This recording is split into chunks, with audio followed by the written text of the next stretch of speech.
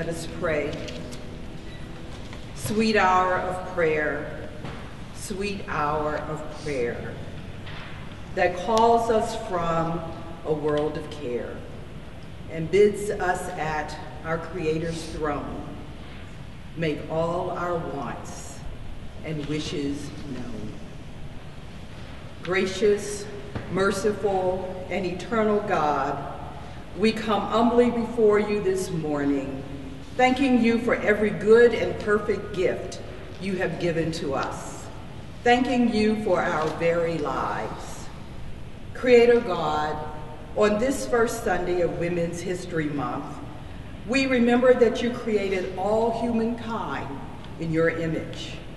Help us to see and love your divinity in all with whom we interact, and in all with whom we are called to serve. Help us to remember the women, named and unnamed, you called to serve and to lead. Sarah, Hagar, Ruth, Naomi, Esther, Mary, Elizabeth, Mary Magdalene, and the other Mary, the woman who washed Jesus' feet with her tears and anointed them with oil. We remember our foremothers, Jarena Lee, Sojourner Truth. We remember and pray for disciples, women leaders, especially our General Minister and President, Sharon Watkins. On this fourth Sunday of Lent, we thank you for sending us the Prince of Peace, your Son Jesus, and ask that you order our steps so that we may fulfill our call to be like Jesus, so that we may be ambassadors of peace in this broken world, ambassadors of peace in our broken families, ambassadors of peace in our broken communities, and ambassadors of peace in our very own lives.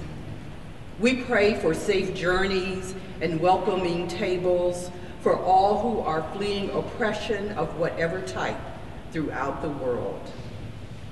God, our healer, we pray for Anita Lorraine Parker, her brother, Reverend Luis Alfredo, and we pray for the wife of Reverend Evelyn de Jesus. We pray for the wife of Reverend Luis Alfredo, Reverend Evelyn de Jesus. And we pray for the friend of Sigrid, Beverly, for her healing. Lord, we pray for the leaders of our nation, of our state, and of our local government and governmental agencies.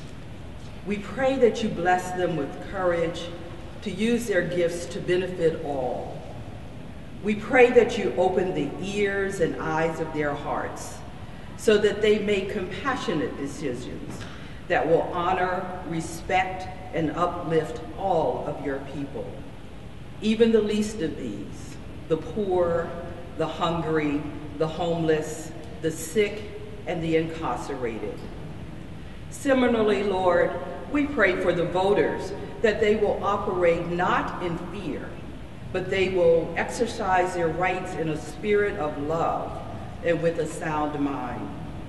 For Lord, we know that we do not wrestle against flesh and blood, but against principalities, against powers, and against the rulers of the darkness of this age. Lord, we recognize our own imperfections, and we ask that you give us a clean heart. We recognize your unfailing love for us and limitless forgiveness of our shortcomings.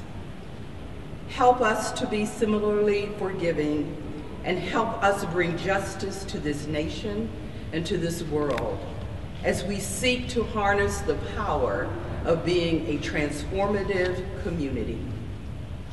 These things we ask in the name of your Son, Jesus the Christ, world without end. Amen.